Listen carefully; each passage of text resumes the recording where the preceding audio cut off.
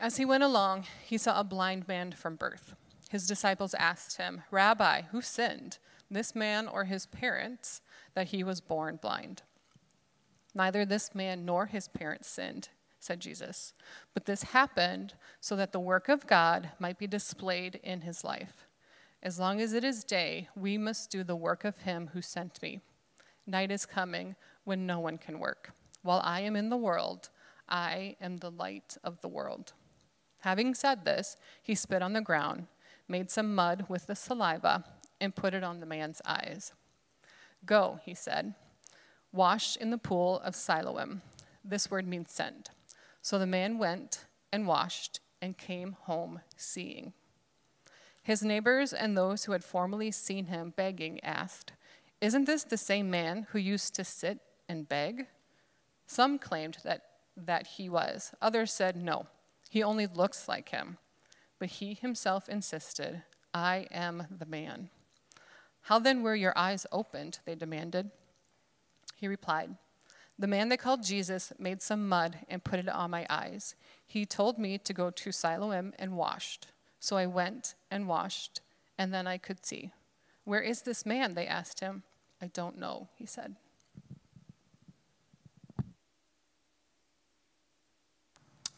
Awesome. Thanks, Jill. Can we say thank you to Jill? Be great. Awesome. So I don't know if you're anything like me, but I grew up in a house where blame kind of was free-flowing in some different kinds of ways. So example A, somebody uses the bathroom and forgets to flush, and we need to figure out who the last one was in there, all right? Or toilet paper. Go in, you use the bathroom. I promise they're not all bathroom examples, just the first two. And you use the bathroom and, there's like a little bit of paper left, and you're like, oh, the next person will probably get it, right? And then that next person comes in, and they want to know who was the last person that used the bathroom because you need to change the toilet paper. Or if you've been in a workplace and somebody brings spaghetti for lunch, right? And they put it in the microwave, and you know what happens. It just gets everywhere no matter what you do. And they want to know, hey, who used the microwave last? Or you're in your home and one person's, up kind of late or whatever, and the lights get left on, or the doors. These are endless, right? Somebody makes a sandwich. And some of you live with people who do not spin the deal and they tie it back up. You just sort of stuff it back into the corner or a bread box. I'm not pointing fingers at anybody, but I just know that that's just a part of life. But blame is also a part of life. And why is it so easy for blame to spread from person to person? Why do we want to figure out, hey, who was the last one to make a turkey sandwich? Who drank this milk and put just one swallow back into the refrigerator? You have those people in your world? Why is it? There's something in us. There is this justice that we want to be enacted. And we sort of see that in this story today of Jesus and the disciples. They're interested, they want to understand, how did this happen? And it's interesting that the Bible actually doesn't spend a lot of time talking to us about blame. The Bible doesn't actually talk to us a lot about whose fault things are. What does the Bible talk to us about, Dave? The Bible talks to us about who the Savior is. Over and over and over and over. We have seen that in the book of John. That John wants to say as loud as he can. John wants to talk with his hands to say Jesus is the Savior. For crying out loud, he gets washed in a pool of Siloam his name was sent. And this is John's way of saying Jesus is the one who has been sent into the world to save. And so a couple of things happen. Verse 1 and 2, kind of the first section. I love this. Jesus, as he went along, He saw. He's just like going about like his life, his routine, as he goes along and he sees. And I just think how easy is it for us to go along and to miss. Like to go along our daily routine, whatever we have going on, and it's just easy for us to not have our eye on people, but have our eyes turned inward.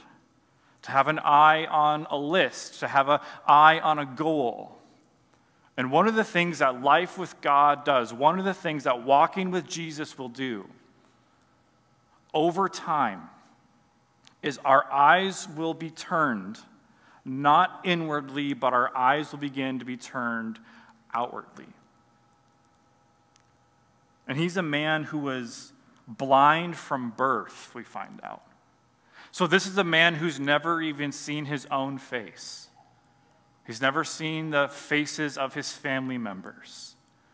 He's never seen a sunrise, never seen a sunset. Like he's been blind from birth. And because he's been blind from birth, he didn't have access to the resources that people who could see could. And so he's not only blind, but he has to beg for money to even eat. And so that lets us know that at some point there was some kind of brokenness within his family because this man's family did not take care of him. Where we'll meet his parents later in the book of John, and for some reasons, there's some kind of brokenness there.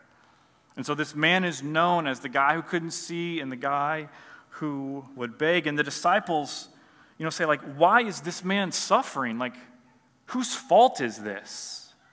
Like, who sinned? It's either that he sinned or his parents sinned. Like, tell us, who didn't clean the microwave after the Easy Mac? I want to know. It's important to me. And the disciples are doing something. What are the disciples doing? The disciples are connecting present pain with past sin. And we do the same thing. We're connecting the pain that they are experiencing with something that has happened, something that somebody has done in the past. Because I think we really struggle if we don't understand things. I think we will take great measures to understand and to even say we understand when we don't. This is the story of Job, right? Job's this guy in the Old Testament, and he loses it all. And that's not proverbial. He actually loses everything. Loses his income, loses his family, loses his place in society. He's not really left with anything at all, but he's got a couple friends. And his couple friends are, I think, mostly trying to be helpful. They're trying to help him process all of this loss. And, friends aren't perfect. They say things that don't make any sense. And so they tell him, hey, like, you must have done something wrong. Like, God must be angry with you. So, like, think back. Like, hey, what was last Tuesday like? Anything you can think of? Anything stand out? And they kind of go through this Rolodex. And Job is blameless. He's faithful in the eyes of God. So the disciples have this question, like, who sinned, either him or his parents? And following the question, there's an assumption, right? So why is he suffering? The assumption is somebody did something wrong. And the assumption that follows the question is then followed by some conclusion about God. Like, God must be a punishing God. Like, so there's this question and then this assumption and then conclusion. And I think this happens to us, right? Like we pray about something that's like really, really important. I wish you could hear all of the prayers that I led teenagers through, like middle school kids. Hey, I want to pray for this. I want to pray for that. Amazing, amazing things. Like, would you pray for my grandma's hamster? It's not feeling very well. You bet. So we pray about something. And the reason I don't ridicule those prayers is because those are real things. And so no matter what age you are, the thing that is in your heart that you desire to see God move and do something, that matters to God. But we have all things that we will pray about. And then it's like, well, like God doesn't answer it, doesn't seem to answer it the way that we want him to. So our assumption is God's either uninterested or he's unmoved. But that leads to the conclusion that we make about God, like, well, he must not care then. And I just have to tell you today that suffering in the scriptures is never one thing. So it's never one thing. I don't know if there's any like soup people in here, any stew people in here, any like chili people in here. I will tell you that I married into a family of soup. Like soup is a staple in our house. Makes sense. My last name's Campbell, right? I've been working on that one all week. I was just waiting for just the right time to drop it, and that was it. But I didn't know that when Michaela and I got married. That wasn't part of like the dating process, like me asking her about soup and all that. We do a lot of soup in our house.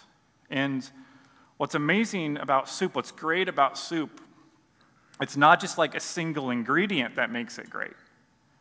It's all of the things together. If you're making a stew or a chili, it's all of the things together. You don't just single out this or that or this other thing, but it's everything together. And when we talk about suffering in the scriptures, it's never just like who messed up, like who sinned, like who made God mad, who didn't pray enough, who wasn't good enough, who wasn't faithful enough, who didn't do it right. When we talk about suffering in the scriptures, we can talk about number 1, Genesis chapter 4. Suffering in the scriptures, broken people are expressing their power to choose. Why does suffering happen? Why is the man blind? Genesis chapter 4, broken people are exercising their power to choose. So it's a story of these two brothers. And one brother doesn't just fight the other brother. One brother doesn't just tease the brother. One brother kills the other brother. Genesis 4. The expression of their power to choose. Number 2, we can talk about the corrupting power of sin within systems. So Romans chapter 8, Paul will talk about the corrupting power of sin, not just with people, but in systems. So he'll talk about powers and principalities. And so you'll bump into some people and they'll say, they hurt me. Bump into some people, like if you do what I do for a living, you hear a lot of people who will talk about how the church has hurt them. And they're not just talking about one person, but the collective, the community has hurt them. There's a wound that they carry. And so they're not actually that interested in walking through doors like this. It's the corrupting power of sin within systems. Number 3, this is James chapter 1, that God's producing character. Why is there suffering? Because there's something that God wants to produce within us. Like there's something that needs to exit our life and our heart and our soul so that something else can enter. And so you're going to walk through days, you're going to experience pain, you're going to carry wounds, and part of what God is doing is he's producing some character within you. And then we can talk about discipline, Hebrews chapter 12. The writer of Hebrews, it's this sermon, this 12-chapter sermon, and the writer, the pastor, the speaker is talking about that God only disciplines those he loves. And for some of us, we're like, that sounds familiar. I feel like I got a speech like that when I was 13. Like, this is going to hurt me a whole lot, right? It's going to hurt me more than it's going to hurt you, right? And it's part of what it means to be a child of God is that we are going to walk through discipline. And number 5, Galatians chapter 5, suffering in the scriptures is a consequence of our own choices. So again, Paul will write to a New Testament church and say, you know what? Like, you're going to reap what you sow. it turns out like you don't actually get to never put any money into a bank account and then pull out $1 million when you're 65. Like you're actually going to reap what you have sown. Like you didn't sow anything. There's nothing that's going to come from it. And he's going to say, God's not going to be mocked. He's not going to allow that to happen. He's not going to be okay with that. So suffering sometimes is a consequence of my own choices. The thing that I chose.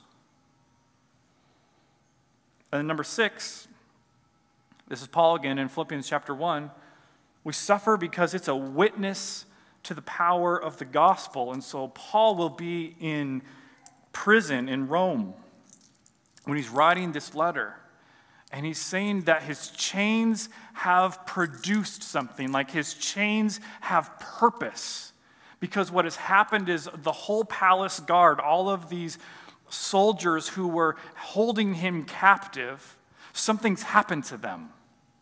Like they've seen the power of God, because how could you be under this sentence and have joy?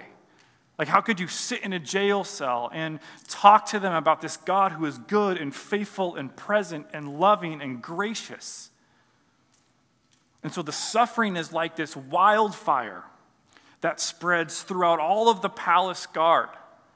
And so all these Roman soldiers like are coming to know Jesus because they got to see Paul's chains. And so it's a witness to the power of the gospel. And then number 7, and just so you know, there's a ton of these. These are just the ones, I chose the ones that I think come up the most. Job chapter 1, suffering because there's a cosmic battle between good and evil. You know, like why do so many of us enjoy movies, stories? Because there's a battle. Like if there's no battle Superman or Batman or Wonder Woman has to fight, like what's the point in that? And this is going back to Job, that there's a battle being waged in heaven and on earth against good and evil. Remember, there's a good shepherd and there's a hired hand. And they've got different ideas about how the world should work. And so suffering's more of a stew. It's never just one thing. It's several things working together. Verse chapter 3, Jesus says it's not his fault. It's not his parents' fault either. It's really interesting. I was thinking about Genesis chapter 1 this week, and what I think is interesting about Genesis chapter 1 is that God doesn't really describe the chaos in like great detail. There's a couple words that he uses to describe the chaos. It says that the earth was empty and it was formless and that darkness was over it all. Empty, formless, and that darkness was over it all. He doesn't say whose fault the chaos is. He doesn't say whose fault the darkness is. He doesn't spend time talking about that. But what does he do? He brings light in the darkness. He doesn't say who messed up, or is it this person or this person or this person or this scenario. No, he just brings light. And after speaking light into existence, a whole new world out of the formless and empty and dark world. And I just think in this moment, as we step into Holy Week, there's a chaos that was at the very beginning, and there's a chaos that is coming this week, that there is a darkness that is going to fall this week. There's a formlessness, and there's going to be an emptiness that is going to come this week. Genesis 1 happens again on Holy Week. And I'll tell you, I've never thought about that before until this week. And it's just why I love the Bible. Because the more you read it, the more you're into it, the more you see. It's Genesis chapter 1 again. I mean, ask the disciples how they felt when their Savior gets nailed to a cross. And they think Rome, think about being hunted by a government. They think that they are going to be hunted by Rome. Formless, empty, and dark. But with the resurrection, what? There is a light that comes into the world, but then there's a whole new world that is being created. And then verses 6 and 7, there's a shift. Jesus turns the conversation. So we were talking about, hey, whose fault was it? Was it this person? Was it this person? But Jesus turns the conversation. He turns the man from being a case study for theological debate to being an object of God's mercy.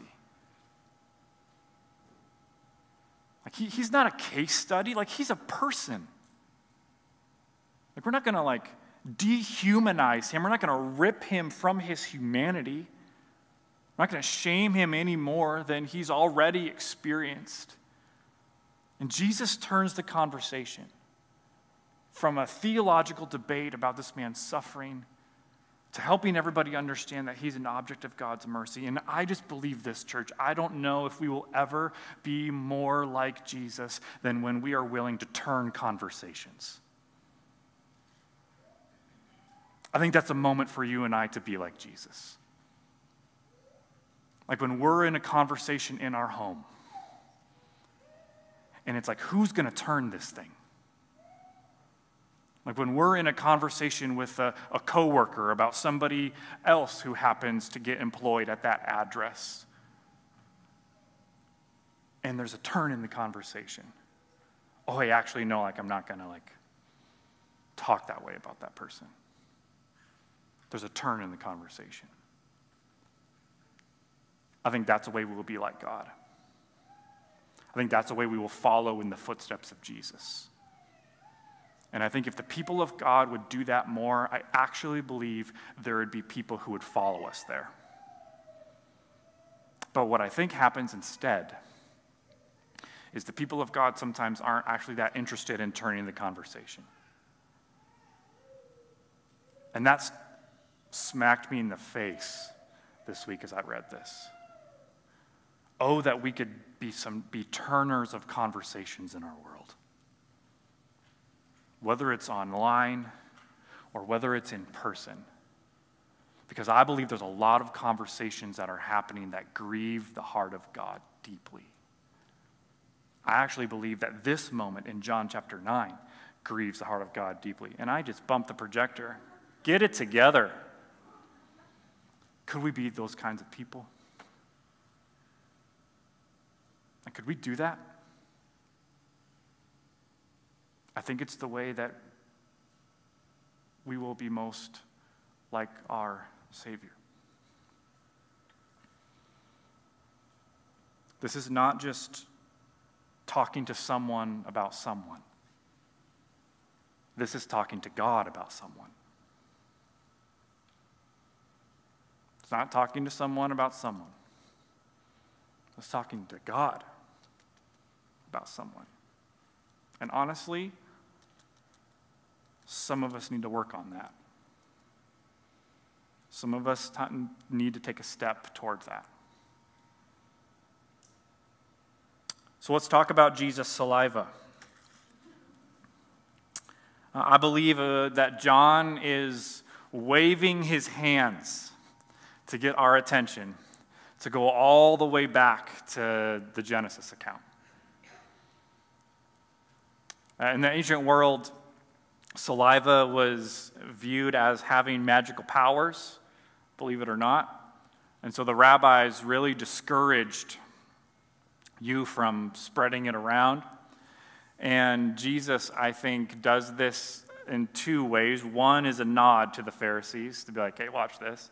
But then he also knows about the Genesis account. And so he, again, takes some dirt and he adds some spit to it and puts it on the man's eyes. I think that this is two things. I think this is an act of mercy. I think of all of the people who have walked by this man, some people putting a coin in, but so many people walking by, and the man can't ever see them walking by. He's blind, but he can hear them walking by. And in this moment, this is an act of mercy, but it is more than that. It is also an act of creation. That Jesus is speaking into the formless and empty and dark world of this man. And he's bringing light. And he's bringing a whole new world. A whole new way of living, a whole new way of seeing. In the ancient world, there were just things that you didn't do. There were social norms. You didn't touch a dead person's body, and Jesus does in Luke chapter 7. There's a young man who has died, and there's a funeral, and Jesus interrupts the funeral. And he raises this little boy to life. Happens in a town called Nain, one of my favorite stories in all the scriptures. You didn't touch a leper, this horrible, painful skin disease that isolated you from community. But he does that in Matthew chapter 8. You didn't eat with tax collectors. But he does in Luke chapter 19. There's this guy named Zacchaeus. He wasn't just a tax collector, he was a chief tax collector. So he's a big deal. He's the boss of the tax collectors. So he and Rome are in it together. And he says, hey, come down from that tree. We're going to hang out. And his life has changed. Now, if you were a Jew, you did not talk to a woman from Samaria, and you definitely didn't do it alone. And he does this in John chapter 4. You didn't let a woman anoint you with her hair. And he does in Matthew 26. Another thing I just have to tell you that I noticed this week for the first time ever is that anointing happens, and then the arrest and then the torture of Jesus happens. And you talk about the sacrifice of Jesus. And I think it's very possible, it's very likely that there is the sweet aroma that is emitting from his body during that time, because he's been anointed. So even in the dark, in the evil, in the violent, there's also something else at play. And then, you also didn't die on a Roman cross willingly. And we see that in Luke chapter 23, when Jesus gives his life. He doesn't fight it. And he gives his life. And so here is Jesus, unprotected humanity and undiminished divinity. So he's fully God, fully man. He doesn't hold back any of his humanity, and none of his divinity is sacrificed. And the chaos and the misery of this present world are taken into the hands of Jesus. And those are the materials that he is going to create this whole new world. He doesn't say goodbye to this world that he's created. He doesn't send it off into sea. He doesn't destroy it. He's promised in the account of Noah that he's never going to destroy again. He takes the pain and the misery in his hands, and those become the materials with which he is building his new world. He's speaking into the formlessness and the emptiness of the world and bringing his light. And I just think that is an amazing thing to think about on Palm Sunday. Because what happens on Palm Sunday? There's a crowd. And how many of you know that anytime you see a crowd, you can see wounds? You can see pain. You can see anguish. You can see heartache. And so the streets of Jerusalem are lined with people. And they've spread their coats out. And Jesus is seated on this donkey that he got from this random person. Tells the disciples, like, hey, go get me a donkey. And they go to a random dude's house, and they get this donkey. God's prepared this whole thing. And he's seated on this donkey. It's not like a war horse that the Romans would have ridden on. The only picture that I can paint to help you understand it, it's like if I started like riding a bicycle for a 2-year-old. It'd just be ridiculous. Like you would not do that. It looks silly. Because it's not a picture of strength. Like nobody's running from, well, everybody's running from me if they see me doing that, but for different reasons. Not because they're scared, but because they're freaked out. And Jesus enters into Jerusalem, and he can hear, Hosanna, Hosanna, save us. But do you know what he can also see? Blindness. It's not just this man who had been lying there day after day, week after week, month after month, year after year, who was blind. Jesus is seeing a whole people, an entire generation of Jewish people who are there to celebrate the Passover. They're there to celebrate the fact that God has led them out of Egypt and into the land of promise by crossing a body of water. They're there to celebrate that, but they're blind. And so I think as he looks at the crowds, he can see all kinds of things. All kinds of scars, all kinds of wounds, all kinds of fear, all kinds of blindness.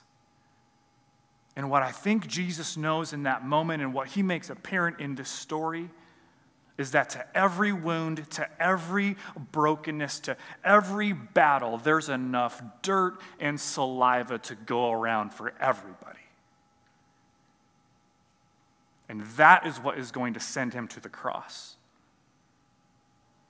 Like Rome doesn't send him.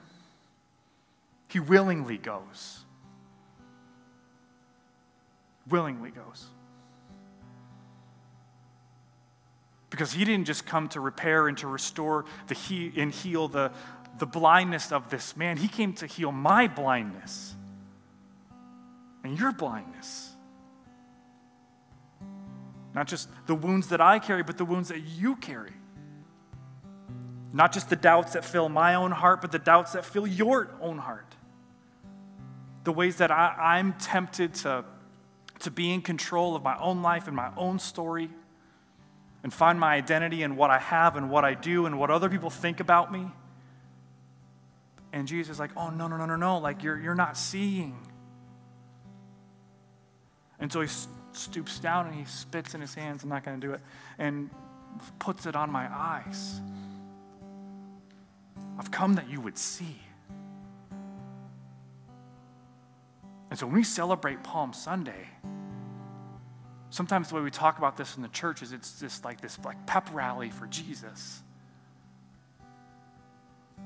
And I think it's actually a moment where we see just how blind we can be, because we can say with our mouth, Hosanna, Hosanna, save us. But with our eyes, what we see are the ways in which we are king. And so he's going to go to the cross this week for all of that. He's going to have a last meal with his disciples. And he's going to wash their feet. He's going to say, hey, I'm going to prepare a place for you. And they're like, we want to go. And he'll say, well, just cool it. You are going to. But if I've promised you that I'm going to prepare a place for you, will you trust the fact that what I'm saying to you is true? And he gets arrested.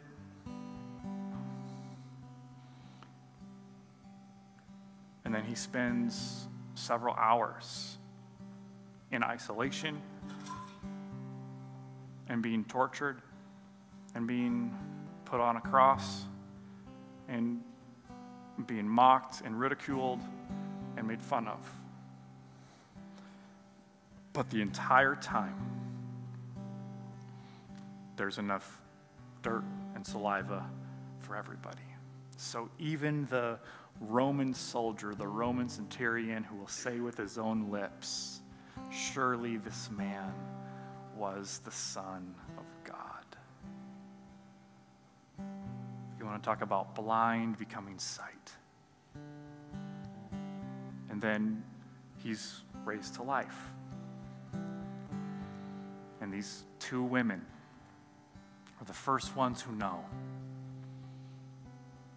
And if you're asking it's on purpose, yes, it's on purpose. Because he's turning the whole thing upside down. Because it's not an old world, it's a new world. It's a world where gender doesn't give you a voice, the Spirit gives you a voice. That's a sermon for another day that you're not going to get right now, even though I'm tempted to give it. And then he says, like, go tell everybody. Go tell the disciples and Peter. And they have breakfast at this, I think, probably amazing spot, Sea of Galilee. The same place where he walked towards them, where he approached them on the water. And then 4 days later, he ascends into heaven. And we're still faced with the choice to believe that there's enough mud and saliva to go around. You know, the blind man had a choice. He didn't need to go and wash in the pool. He didn't need to walk in what had been spoken over him. But he does. And so I just wonder today, like, what the step is that God's asking of you. Not just to sit and listen, but to walk in what he's spoken. And anytime we will walk in what he has spoken, I believe that God will be kind enough to allow us to see things for how they really are. It doesn't take away the pain and the brokenness of our own story. I don't think that magically once this man could see that all those family relationships, that was all healed. Like, you imagine, like, knowing you've been ridiculed your entire life, and now you actually get to look the people in the eye who have ridiculed you. So, suffering's not one thing. It's a stew. But no matter what the suffering is, no matter what the pain is, no matter what the blindness is, there's light being spoken into the formless and dark and empty world. And there's a new world that is to come. We pray, God, thank you so much for these people and for the blessing of opening the scriptures with them today. God, we speak against the blinding that has happened in our world and in us, and we pray for the sight that we need to live according to your word and your promises and your goodness today. God, we pray this week that we wouldn't hurry past the suffering, we wouldn't hurry past the pain, we wouldn't hurry past the wounds so we could get to resurrection, but that we would sit in the dark and the formlessness of the world. And that would ready us to celebrate